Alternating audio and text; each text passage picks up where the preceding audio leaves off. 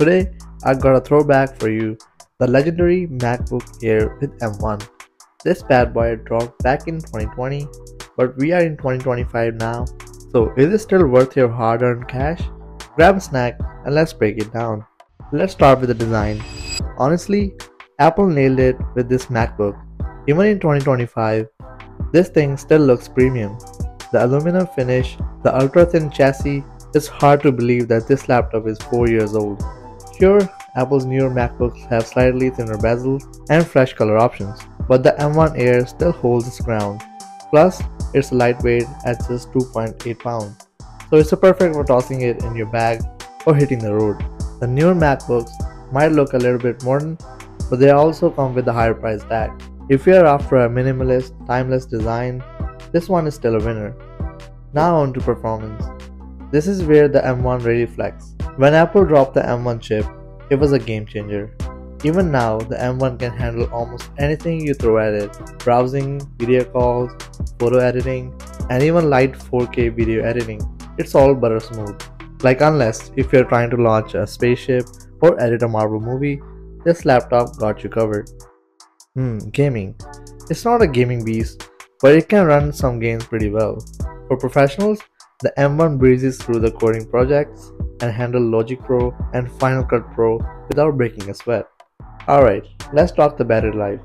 This laptop is an absolute marathon runner. Apple promises up to 18 hours, and in a real world use, you can easily get 15 to 16 hours of browsing, Netflix, or even light editing. Even in 2025, very few laptops can match this level of efficiency. It's perfect for students pulling along study sessions or remote workers who don't want to be chained to the wall outlet. Pro tip: keep your brightness around 75% and this laptop will outlast your longest workday. One thing Apple gets right is the software support. The MacBook Air M1 runs the latest macOS Sequoia like a champ. You'll get all the latest features like Apple Intelligence, and with Apple's track record, this laptop should get a software update for at least 3 to 4 more years. So who's the MacBook Air M1 for in 2025? If you're a student, freelancer, or someone who needs a reliable, lightweight laptop without spending over $1,000, this is the one to beat. It's a fantastic entry point into the Apple ecosystem and offers insane value at its current price. And if you snag a refurbished or second-hand model, you're looking at even better deal. Of course, it's not perfect. The port situation. There's only 2 USB-C ports, which can feel limiting, especially if you are someone who needs to connect multiple devices. A dongle or a hub is almost a must. The webcam is also 720p, which is a little outdated in 2025, but it'll get the job done for the basic Zoom call. These aren't a deal breaker, though, especially at our current price point. So, is this MacBook Air M1 still worth it in 2025? Absolutely.